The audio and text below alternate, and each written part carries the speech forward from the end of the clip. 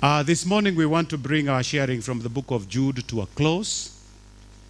And we've been doing well.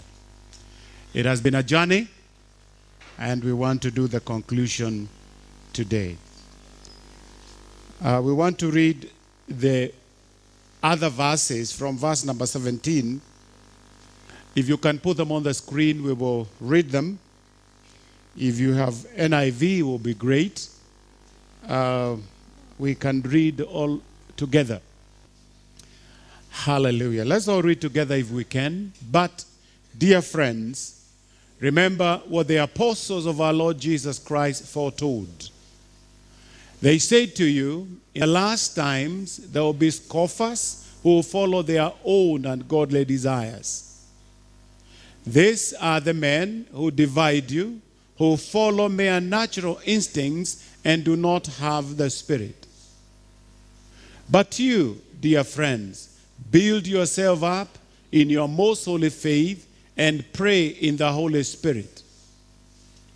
Keep yourself in God's love as you wait for the mercy of our Lord Jesus Christ to bring you to eternal life.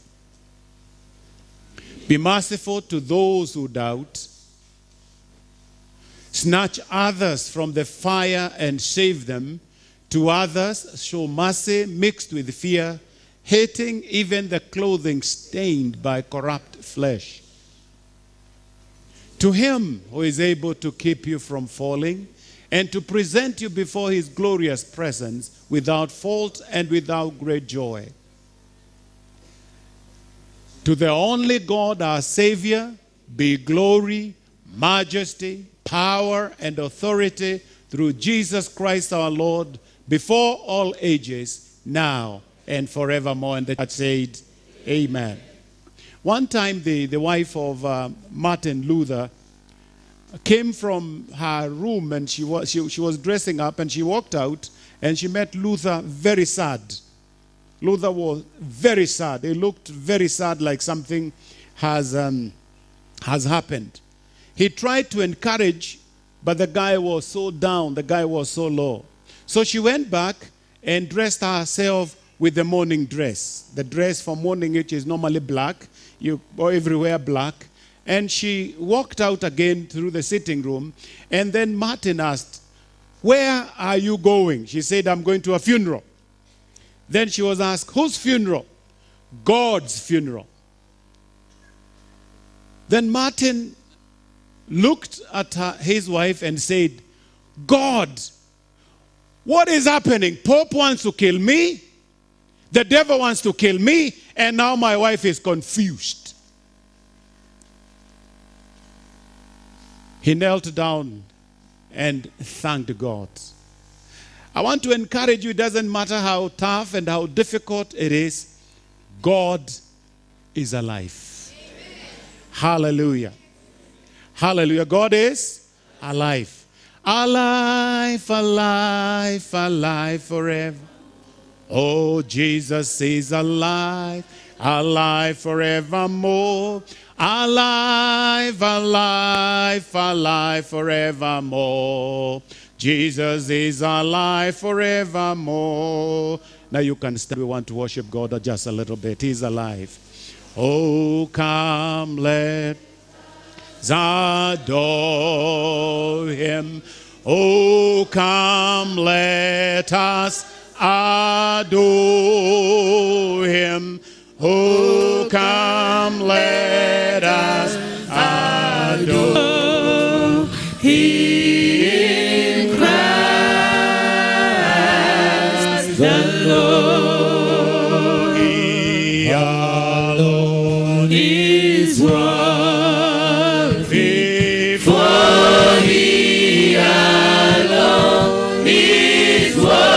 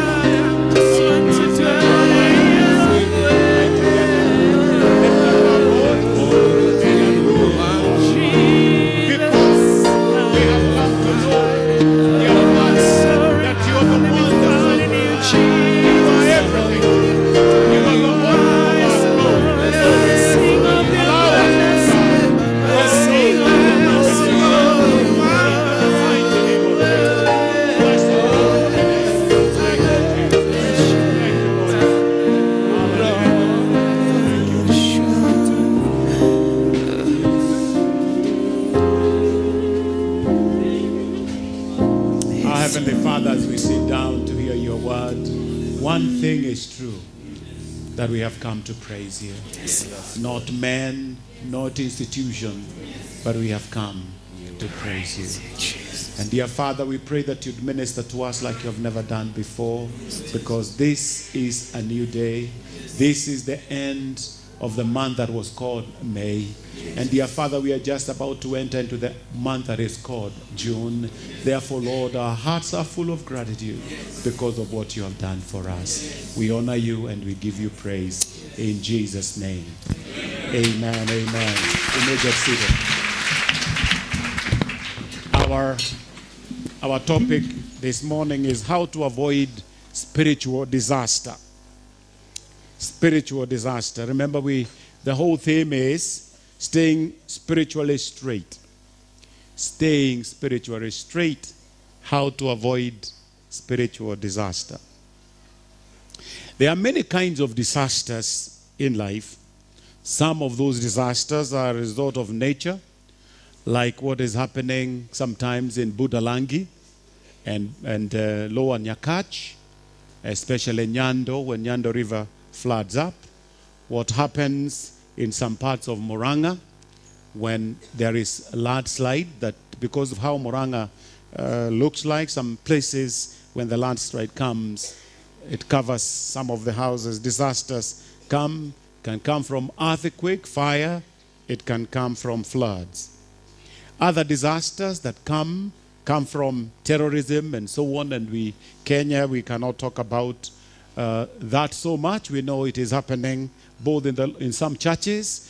They come and throw in grenades and so on and so forth. So disasters come and happen. Also, other reason for disasters come because of our own doing. Sometimes we put ourselves in some very interesting places, and then disaster happens. Some of us here have at one time gotten into some financial disaster. And financial disaster sometimes comes because of our overspending. You know, you overspend, you're not living in your budget, so you overspend and you have a financial disaster. And sometimes it's so hard for you to come out from a financial disaster. Some of disasters, financial disasters, you want to live a class which is not yours. Remember, last Sunday I told you we are not the same ranks, you know? We are not the same ranks, you know. Bless God for those that can do what they are doing. And then thank God for yourself and do what you can do by the grace of God. Amen. Don't tell people where your clothes is when they are saying it looks imported. Just tell them it is, because it is, and you are blessed. You know, the biggest problem is when they say you look smart, you say, come on, get you in your mutush. Now, the minute you go that direction, what you're saying is that I'm not worth the blessings that the Lord has brought my way. It's like you want to blame God, but God has given you the best. So some of the financial disasters are coming from ourselves. Disasters. A husband and wife had some. They used to act in a circus. Both husband and wife were in the circus. And one day, the wife ran away with the lion handler. You know, the guy that handles lion, you know? And he was huge. You know, this guy who, and then the lion does some few things, and, or leopards and so on. So he ran up with this man. And the husband was, he felt so dejected, because the wife had gone. And the guy who had taken his wife was so courageous. He comes and tells them, Utadu. Utadu. Well, this husband did not know what to do because sasa utadu namna gani? So the husband asked, this is a disaster. I don't know where I'm going to find another woman of her caliber. That's the only thing that he said. Sijui nitapata mke upande gani. But just like there are physical disasters in life, there are also spiritual disasters. Jude wrote this letter to warn believers not to be deceived by false teachers. He wanted to show the believers how to keep from falling away from their faith. Here, in the text that we have read tonight, we are going to look at certain things that Jude wants to address to us as the people of God, so that we can avoid spiritual disasters in our lives. Spiritual disaster in our lives, because disasters will happen, and they do happen. So he mentions 4 ways for us to avoid a spiritual disaster in our lives. The first thing he brings to us, he says this: we can avoid spiritual disaster in our life by remembering God's word. God's word. He says this, verse 17 to 19. Dear friends, remember what the apostles of our Lord Jesus Christ foretold. They say to you, in the last days or last time, there will be scoffers who will follow their own ungodly desires. These are the men who divide you, who follow mere natural instincts and do not have the Spirit. The key word there is to remember. To remember. The key word there is to remember. A woman met another woman friend, and she had this chain, which has, some chains look like they have like a box, like a smoker thing. Have you ever seen them? So when they met, so this other one is asking, hey, you have a wonderful chain. What is in that?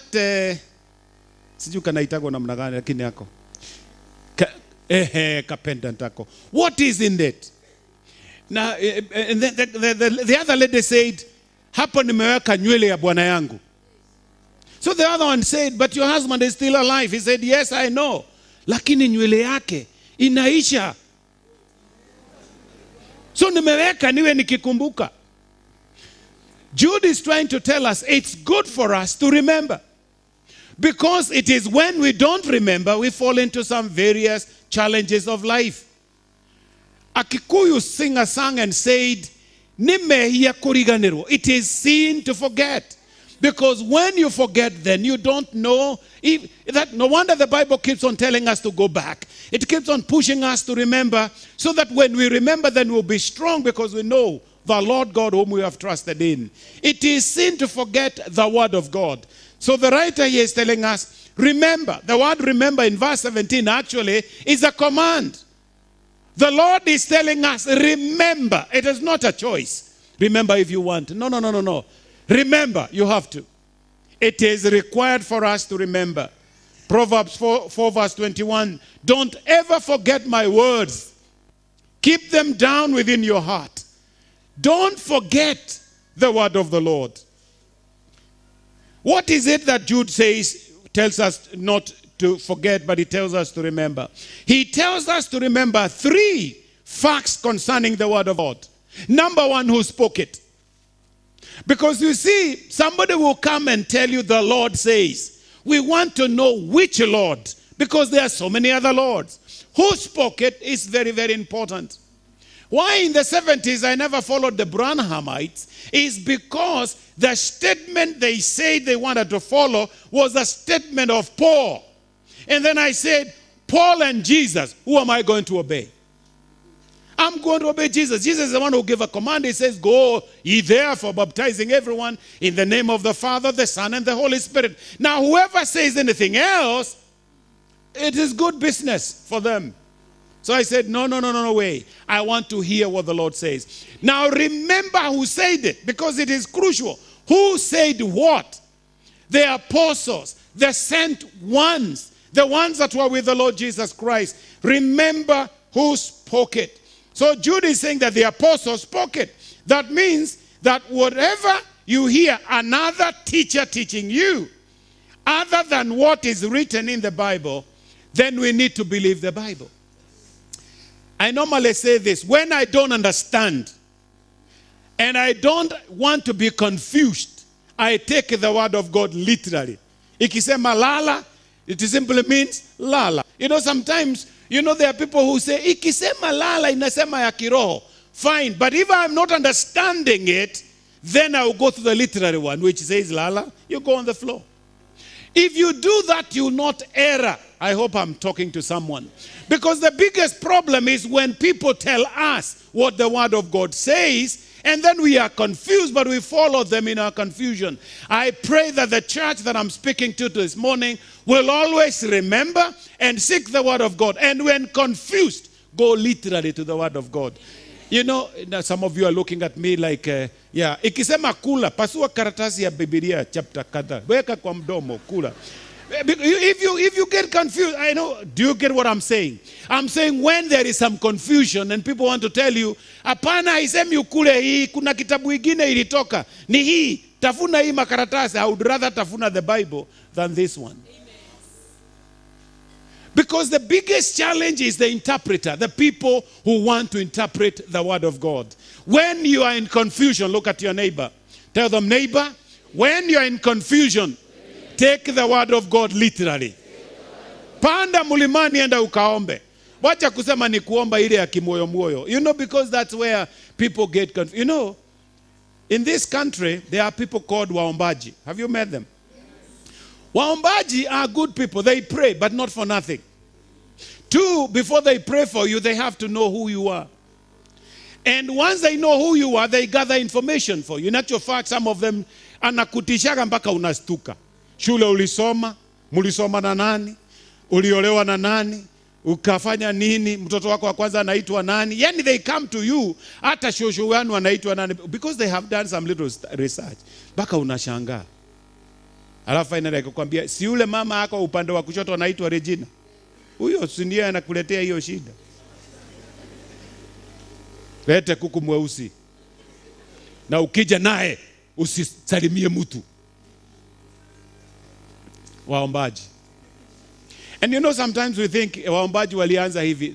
Waombaji walianza Nigeria. Nigeria in the 70s, there were waombaji wakali sana. Actually, they will come and tell you, this thing that you're going through is so difficult, but I'm going to pray for you, man of God. I'm going to go to the mountain for 40 days, pray and fast for you. When I come down, it will be over.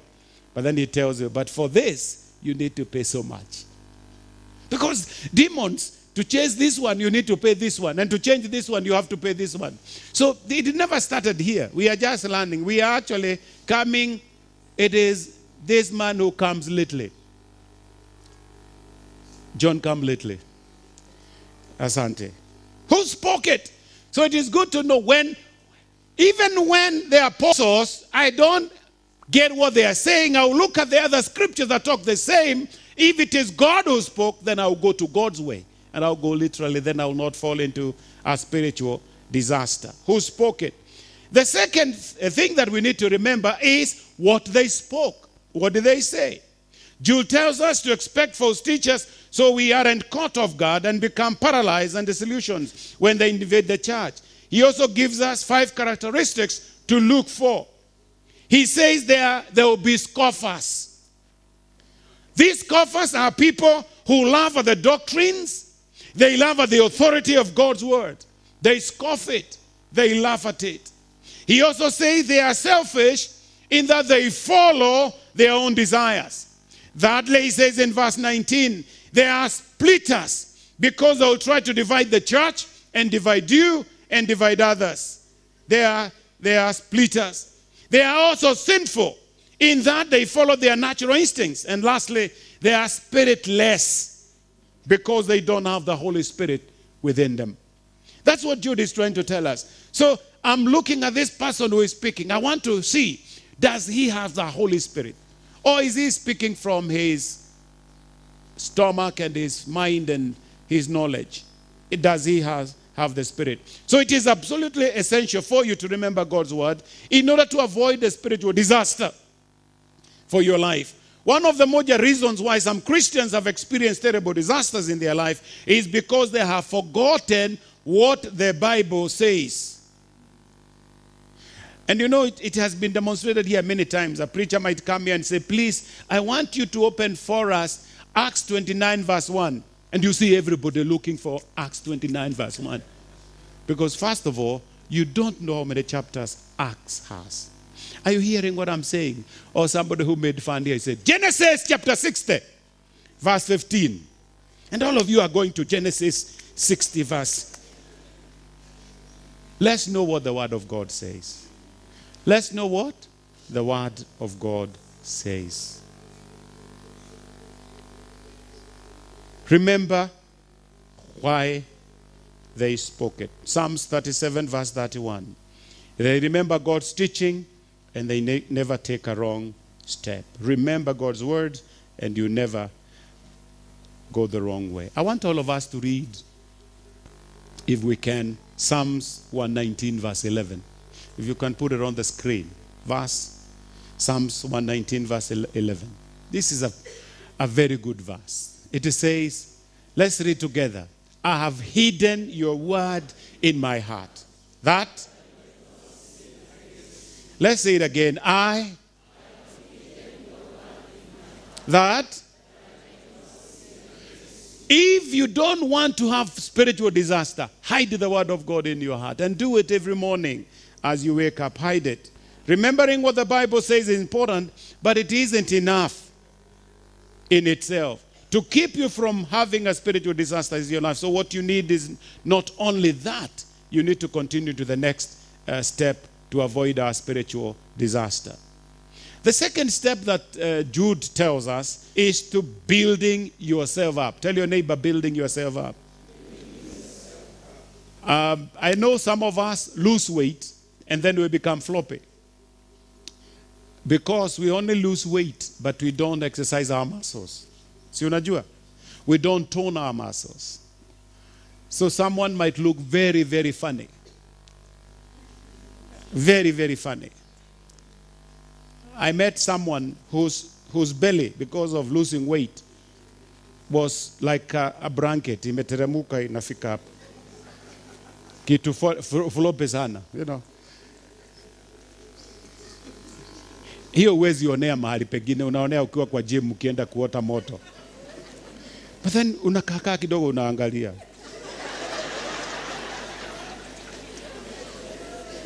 But you know what happened? The guy lost weight, but never toned the muscles. So the stomach is there. Haina kitu, lakini imeteremka ni kama mfuko.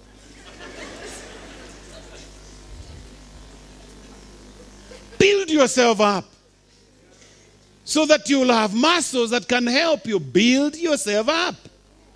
Build yourself up. Oh, I don't know how to say it. In verse 20 to 21, it says, but you, dear friends, build yourself up in your most holy faith and pray in the Holy Spirit. Keep yourself in God's love as you wait for the mercy of our Lord Jesus Christ to bring to you eternal life. In other words, you need to know, the key word is here, to build yourself up. Jijenge. Jijenge. Na tukikuita ujijenge haukuji, tunakuita Monday ujijenge kwa maombi ukuji, Bible study kuja tujijenge ukuji. Wewe umeamua kabisa, wewe ni wa Jumapili. Na in actual fact, ukiulizwa seli yako unasema seli yangu ni ya bishop. Na ndio inakuwa na watu wengi.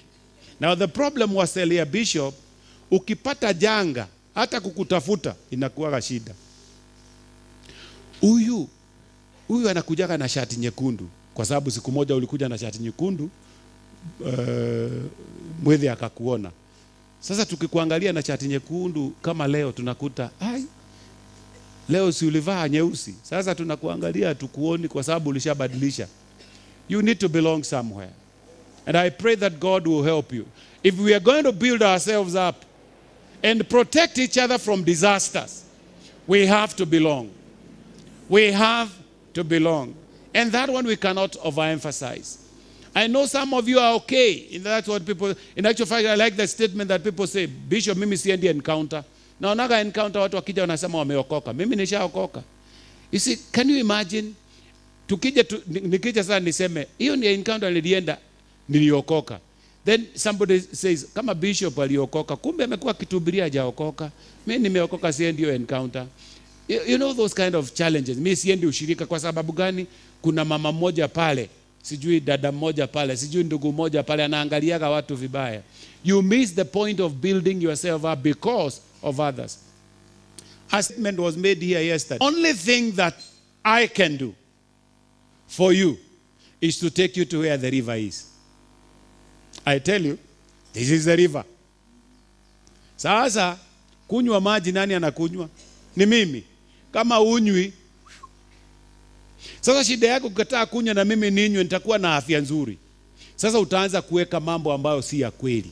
You start saying things that are not true and they are not right. Why? Because I gave you water, you don't want to drink it, and we are drinking it, and the Lord is blessing us. Amen. Haya. Unajua kuna watu hapa wataenda mbali. Kwa nini? Kwa sababu wameniamini. Wataenda mbali. They believe in what I tell them. When I tell them it is possible, they believe. In actual fact, there is one person in the church here who, this is the statement she tells others. Mimi bishop wangu sina shida. Akikula hata kuokoka sitaokoka. Akikula. Don't you think that is a very powerful statement? Hiyo ni kumaanisha nikisema kuna shamba analete pesa. Kwa sababu nikikula then hakuna wokovu. Na hiyo inani challenge sana. That is called faith. But some of us, stretch yourself. Unafanya hivi kidogo. So wale wamejistretch. And I said once you stretch yourself you cannot go back. There are people here whose life, because of stretching last year, they will never ever go back. Hamna. Washajifanya hivi, arudi imekaukia pale. Sasa tunaomba Bwana aimwagie mafuta angalau iwe nyoroku. Lakini hapo wengine ni actual fact. Yesterday somebody said something which I thought is very interesting. He said, by the way, those that did not come for yesterday's meeting, you missed a lot. Because na watu walikuja, walikuwa wamekaa huku, wakakaa kule, wakakaa huku, wakakaa kule, wakakaa kule. Hawakuwa wamejaa yani ya kufinyana, lakini walikuwa wamejaa humu. Amen. Sasa mtu mmoja akasema mambo na mimi akasema, when I grow up I'll go with first class. Sababu alisema first class kuna kitanda, unalalaga. Ukisha kula unalala. Na nikasema na hiyo ni poa. Lakini kwenda na hiyo ni mara 5 ya tikiti ile ya kawaida. Tunaelewana Yani sasa shida ukishaambiwa price, what you think? Hii pesa na vile naipata na shida. Siwe kwenda tu, hapana. Afadhali niende na. Sasa shida ni moja tu. Ama nikuspare hapo. The point that he was bringing which made sense is that because of working so hard. Are you hearing? Working so hard. 5 to 11 at night, working so hard. Ukiambiwa tu hata ule 2,000 ati uende pahali mkae mkule 2,000 na mke wako, si unajua vile utamwambia? So he was, he made sense. Actually he made sense. He says, but when you invest unaweza kula kwa sababu ni investment, inakujaga ni kama hii bonus ya sako. Kanisa tuliingia kwa sako. I don't know whether I told the church this. Hii tuliingia inaitwa Stima Sako. Sisi church. Bonus walitupatia na 11% ya pesa tulikuwa tumeweka kule. Na tulikuwa tumeweka milioni 14. Mwambie jirani yako 14. Na hiyo si ya cathedral. Cathedral mtapewa habari yake. 11% na utoe pesa ya serikali. Ile inaitagwa withholding na whatever. Toa ya serikali. Yani tukapata zaidi ya milioni 1. Sasa jamenini, sitaki kuambia hiyo, wacha save you for that one. But the point that I'm bringing is, when you invest na bonus ikuje, mimi na Alice tunasemaga kwanza tuende tukajienjoy. Ni kusema tu, si kusema hata sisi tulipewa. Tulikuwa na bonus ketu, tulipewa. Kila mtu alikuwa na twake. Na sisi tudogo twake. Kwa nini? Investment. Now the person who invests and the one who doesn't. Now the problem is when you see the one who has invested going places and you want to go. Na hiyo yako ni ile nimekuambia ni 8 to 11. Paka unasema na hii kanisa hii nafikiria Kuna matajiri hapa sana. There are some of you who believe the home cell that I come from is very rich. Keep on believing it. But we start saving in January. Kidogo kidogo halafu tunajivinjari. You know, especially last year when we went by air to Mombasa. There are people who said, "Nadege, kaimebe shai." You will continue gossiping. But the secret is, you start saving. So I thought it made sense. Na nikaona huyo jamaa amenikata mahali. Kwa sababu kweli pesa ya mshahara, huwezi itumia hii kiholela holela. Ya mshahara, imekuwa tumeihesabu yote, hata kabla haijakuja. Alafu emergency ikuja, hakuna, hiyo hatutaki. But he made a point. And some of us got the point.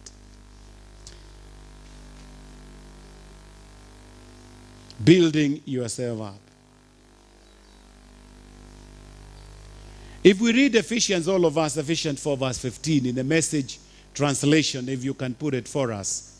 Ephesians 4 verse 15, in the Message translation, it says what? God wants us to grow up, to know the whole truth and tell it in love, like Christ in everything. We take our lead from Christ, who is the source of everything we do. God wants us to grow up. The key word is to grow up. To grow up. So that when we are supposed to be teachers, we are not still babies in the things of God. We grow up. So Jude gives us 4 ways to help us grow up and become stronger believers. And these are, number 1, through the foundation of faith. Holy faith in verse 20. Holy faith. If you were going to build a building, what would you start with first? You start with a foundation. The faith Jude is talking about here has to do with the doctrines that are taught in the Bible. There is a sense in which our personal faith in Jesus is the basis of our growth. But even that depends on what the Bible says. Even that depends on what the Bible says. You can't be a strong Christian if you ignore the Bible.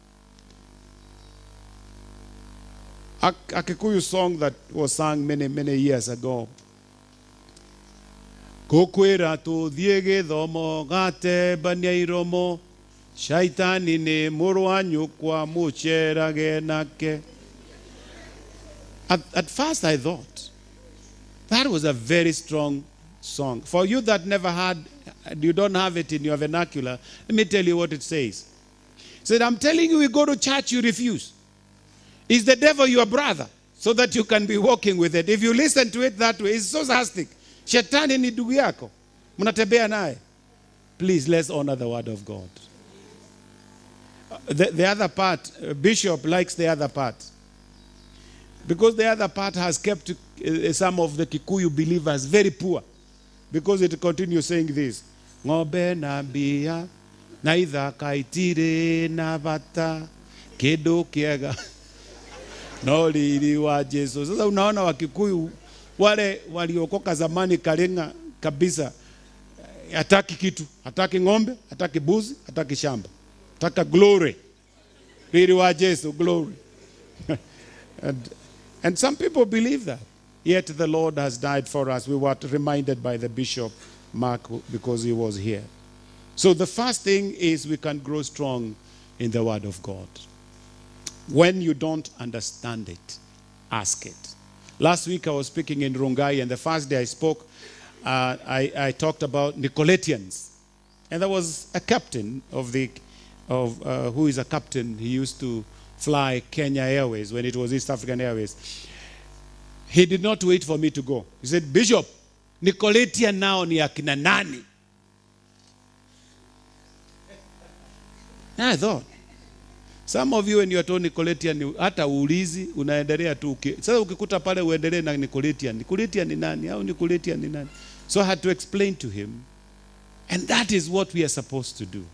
What you don't understand, ask. And if they ask you and you don't know, tell them, give me time. So that uende kwa hilo vitabu yako kubwa, pastor, uangalie ili urudi umsaidie. Usijifanye unajua ati Nicolaitan, uwe unajua niko. Letian, Nico, Letian. It's like a pastor in this church called Mwithi who tells us in Tanzania, teknolojia ni teke. Teknolojia ni teke. Teke linalo kujia. So I thought, so how do I grow up? I grow up in prayer. Power of prayer. Don't be cheated by people. Prayer works. Prayer works. And there are some of you that have testimonies of prayers that you prayed, or somebody prayed for you and God responded. You don't want to fall into some spiritual disaster? Be a prayerful person. Omba. Omba. Na ukisha omba, omba. Tena, omba. Prayer and doctrine go together in spiritual growth. Doctrine is good, but sometimes we can think we are so spiritually strong that we don't even need God. Therefore, we need to pray to keep on energizing us so that we can keep on growing in the Lord. Prayer and the Bible study are essential elements for spiritual growth. Like now, for example, here we were taken through the altars and we learned a lot about the altars. Then we were taken through some covenants. Then we were taken through crowns. And some of you, have no idea. Please, when we tell you there is a Bible study on a Wednesday, avail yourself. When we tell you there is a home cell discussion on Thursday, avail yourself. There is where we build ourselves up. Bless the name of the Lord. Thirdly, this is what Jude is saying through the labor of love. Labor of God's love. This doesn't mean that we have to try to keep ourselves saved. Neither does it mean that you have to do something to make God love you more than he already does. But rather it is talking about keeping your life in a place where you can experience the fullness of God's blessing or the love of God in your life. A place, strategic place, where you can station yourself so that God can release his love for you.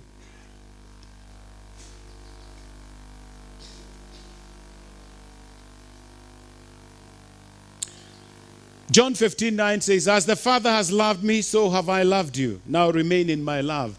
It's like drawing a circle here and saying everybody in this circle here is where the love of God is. Meaning anybody outside there is not in the love of God. And God wants us to stay in his parameters, where the love of God can help us. Bless the name of the Lord.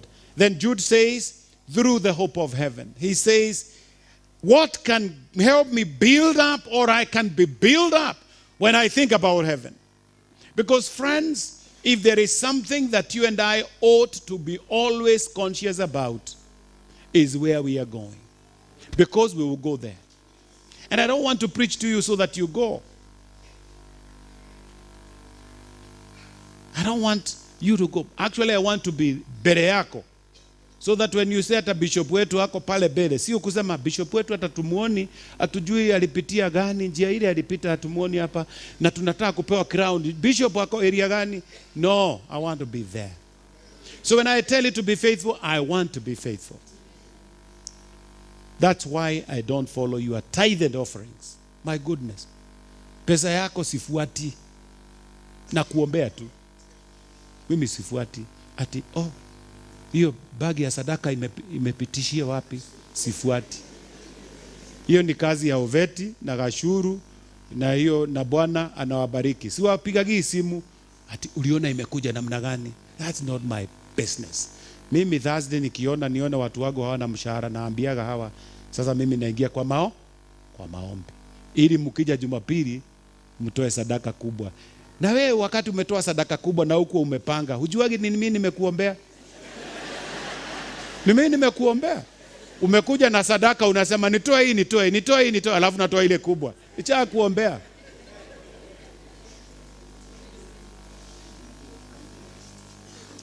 God is good. Bless the name of the hope of heaven. Matuine, heaven. Where all of us know, if it was not because of the call of heaven. I know sometimes we got saved when we had nothing. But I'm telling God, now with it, I want to love God more. Are you hearing what I'm saying? Now with it, nataka kumpenda Mungu zaidi. Sitaki kumpenda nikiwa na 1,000 ati naweza toa 100 na nifanye hivi tithe. Nataka kumpenda wakati milioni ndio inaingia kwa account. Nifanye 1,100 namna hii. I mean, actually I said and I still believe it. One of these days, because God is going to bless me so much, I might get to a level where the allowance I get here and the money that I get from outside or from wherever my business is and so on, imefika mahali hii hapa staki. And you know, now whether you believe it or not, mimi ndio ninaomba. Naomba nifike pahali kama ninasikiaga wengine wako Amerika akina nini akina hao ndio wanapeaga kanisa. Oh man, can you imagine ninakuja hapa nasema hiyo mjengo pande hii ni mimi na Alice tunajenga. I'll get there, but I'll still love the Lord. And what will keep me saved is because of the place I want to go. I don't want God to build me a cabin in a corner. I want a mansion because he said he went to prepare a place for me. I'm looking forward. Unajua kuna wengine wanasema hata afadhali niwe doorkeeper kwa upande ule. Hapana, I'm not going to be a doorkeeper. Why should I? I want to go where my mansion is. Bingu. Does it motivate you? It should keep you and your foundation strong of the place we are going. Bless the name of the Lord. 2 Peter 1:8 says, the more you grow like this, the more you become productive and useful in your knowledge of our Lord Jesus Christ. So as you grow, you become productive. As the word of the Lord gets in you, you become productive in the things of the Lord. The third way to avoid spiritual disaster in your life is by showing concern for others. Now, let me say this with all due respect and humility. When God blesses you in your family, that wewe ndio uko nayo, si ya kuringa nayo, ni ili usaidie wengine. I know wengine tukibarikiwa ni kwenda tu tukisema unaona huyu ni my brother yule mkubwa. Huyu hana kitu. That's not your business. Your business is huyu hana kitu, watoto wake wewe somesha. Wacha. Unajua kuna ile vita unasema wewe hakuna kuchiara. No, forget about it. If God has blessed you, he knows kuna watu nao kazi yao itakuwa ni. No, I'm serious about this. I know some of you say hapana hapo bishop mimi sitasaidia mtu wa aina hiyo. Mungu amekubariki na amekuinua mahali. Wacha kuingana na wengine. Kama hamtoi hatutajengea mama. Wewe umepewa, jengea mama. Na utabarikiwa. Na uambie mama, na wewe mama hata nikikubariki, ukumbuke yule mkubwa ndiye mkubwa. Unajua kuna pahali roles zinabadilishagwa ati kwa sababu ulijengea mama. Jengea.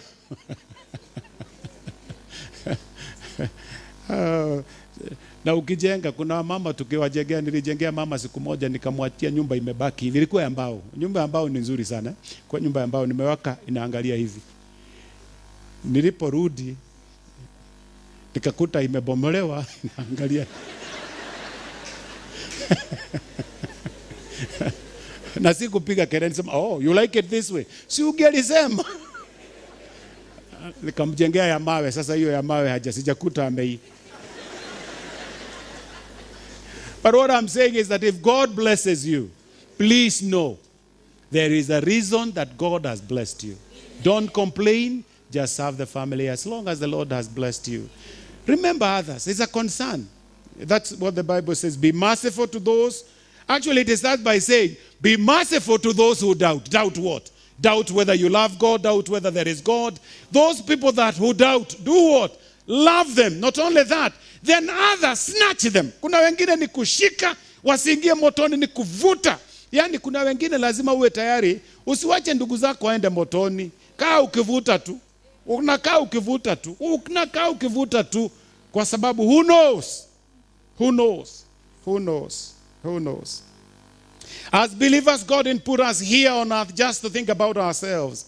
He wants us to minister to others. Those that doubt, we need to love them.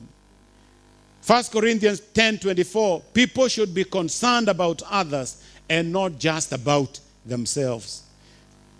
In verse 22 and 23 of Jude, Jude mentions three different kinds of people and how we can help them. One, be merciful with the doubters.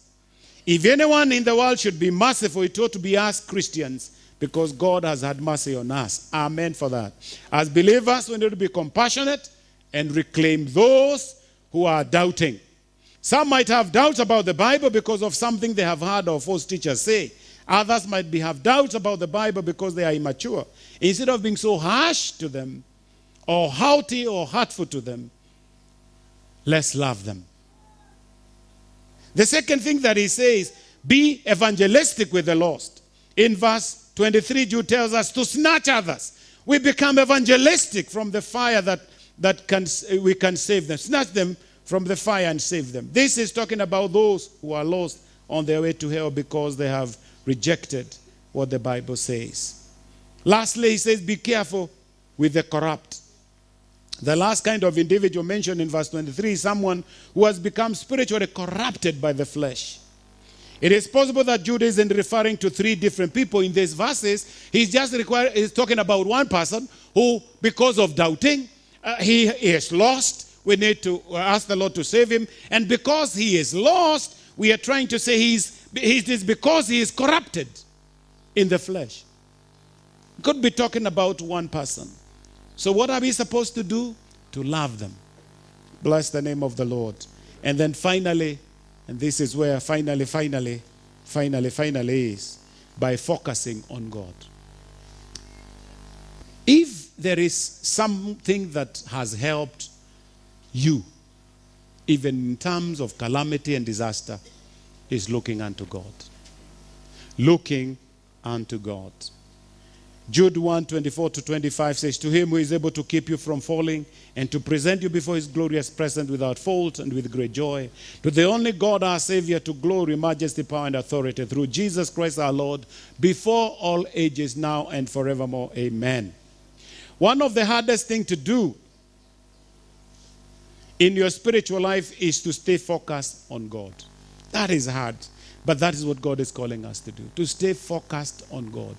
Because sometimes we wake up in the morning, we are focused, but before we get to the matatu, distraction comes, or we receive phones, and so on and so forth. One of the reasons why it is hard to stay focused on God is because of our selfish nature. Romans 8:7 says, focusing on yourself is the opposite of focusing on God. Anyone completely absorbed in self ignores God and ends up thinking more about self than God. That person ignores who God is and what he is doing. That is the Message translation. The reason why we think more about ourselves than God is because we are naturally self-centered. You think about yourself more.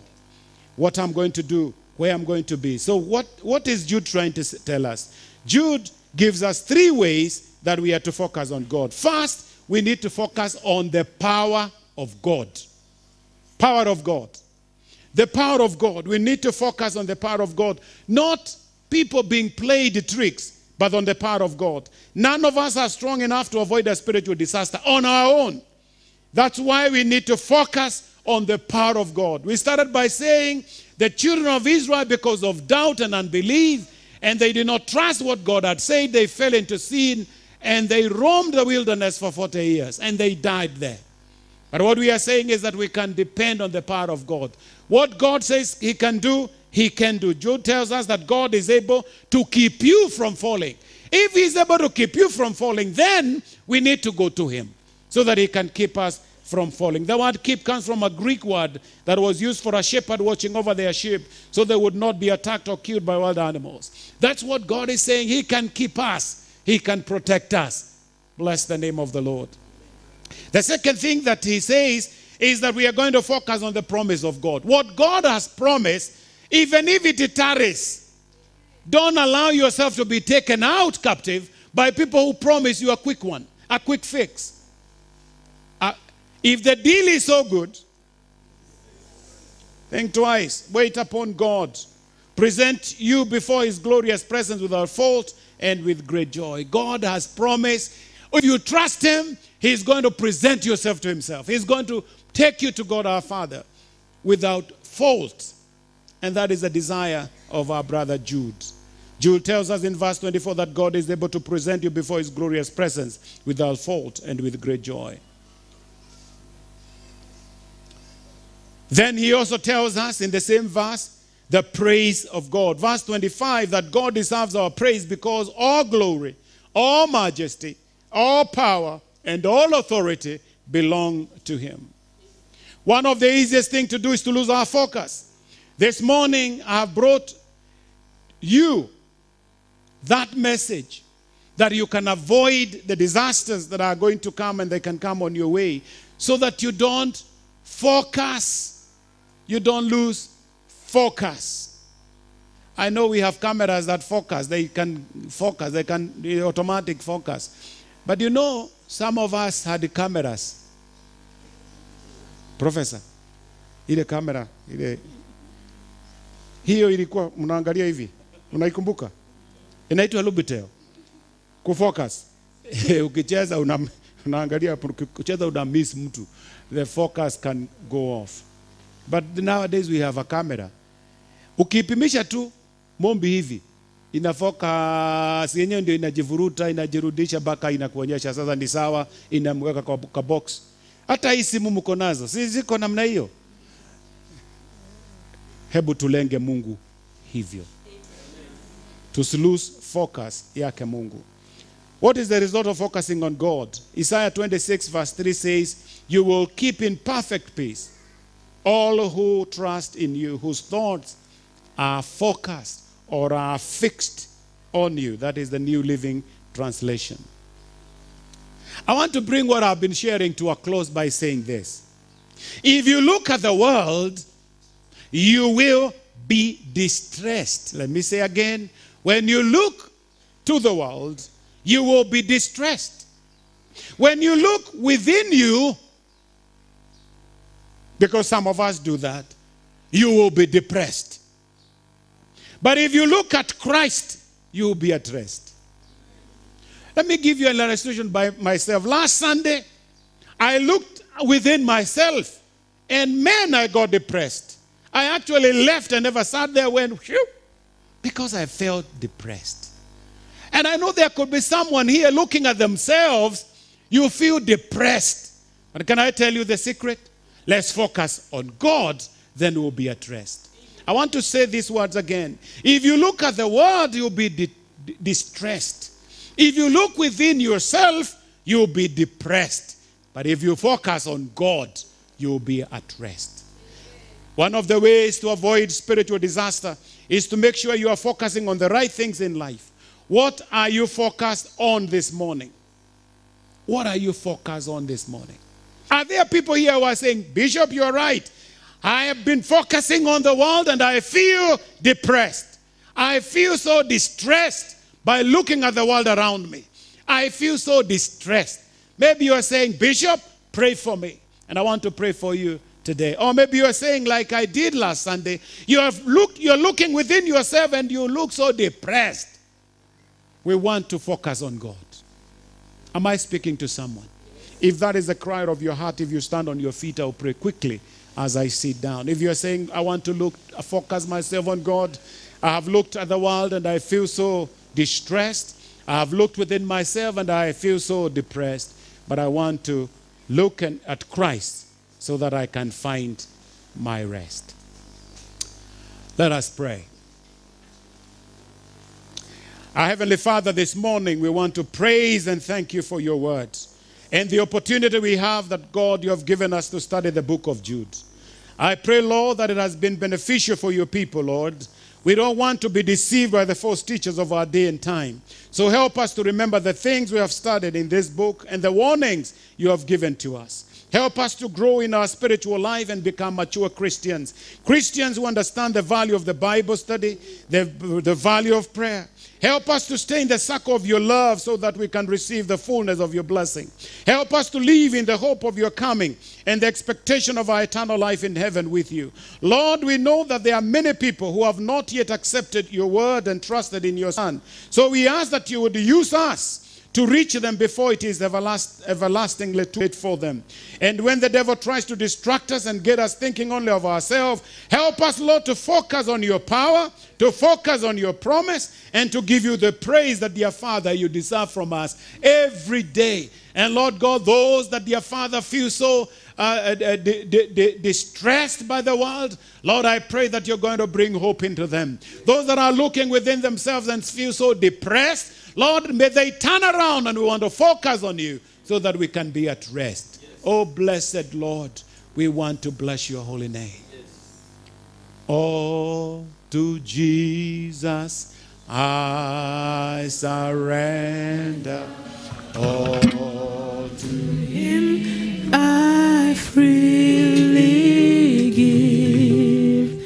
I will ever love and trust him in his presence daily live. I surrender. I surrender. Oh, to thee, my blessed Savior, I surrender. Just before I sit down with you in the service this morning, and you have never given your life to Jesus, and this morning as you came, you said, yes, today I'm going to give my life to Jesus. I'm going to have a hope of eternal life. I'm going to have hope of heaven. And you came saying that if that opportunity is given, you will receive the Lord. We want to give you that opportunity this morning. Are you here and you want to give your life to Jesus? Jesus is the only one who can set you free from whatever bondage that holds you back from the blessings that God has released on your way. So if you want to receive Jesus Christ, lift up your hand. Don't be ashamed, don't be shy, because this is a very special moment for you. This is a very special moment for you, and this is the moment you can remember the rest of your days. I can see a hand over there. Can you help our brother? Can you help our brother? Is there somebody else? They want to say today, I'm going to give my life to Jesus. This could be the best day of your life. Are you there? Just lift up your hand. Somebody will see it and will help you. Just lift it up. Don't fear about people. People, forget about people. Forget about people. Forget about people. Forget about people. The Lord bless you if you are lifting up your hand. If there is someone lifting up their hands there, please help them. Let them come. We want to pray for you. Maybe you have not even lifted up your hand, but you are saying, I want to give my life to Jesus. Just walk to the front and we'll pray for you right now in the mighty name of Jesus. Are you there? We want to give our lives to the Lord. The world, when you look at it, you feel so distressed. When you look within yourself, you feel so depressed. But let's just focus on the Lord, because there is hope. Let's just lift up our hands towards the front as Pastor prays for this man in the mighty name of Jesus.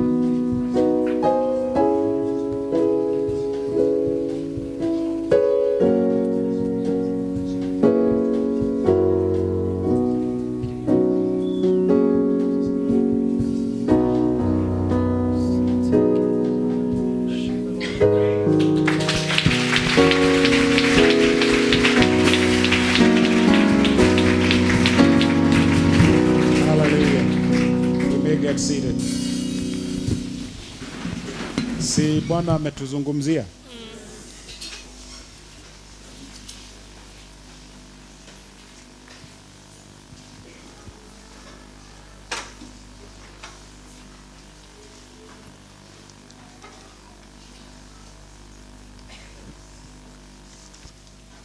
Amen.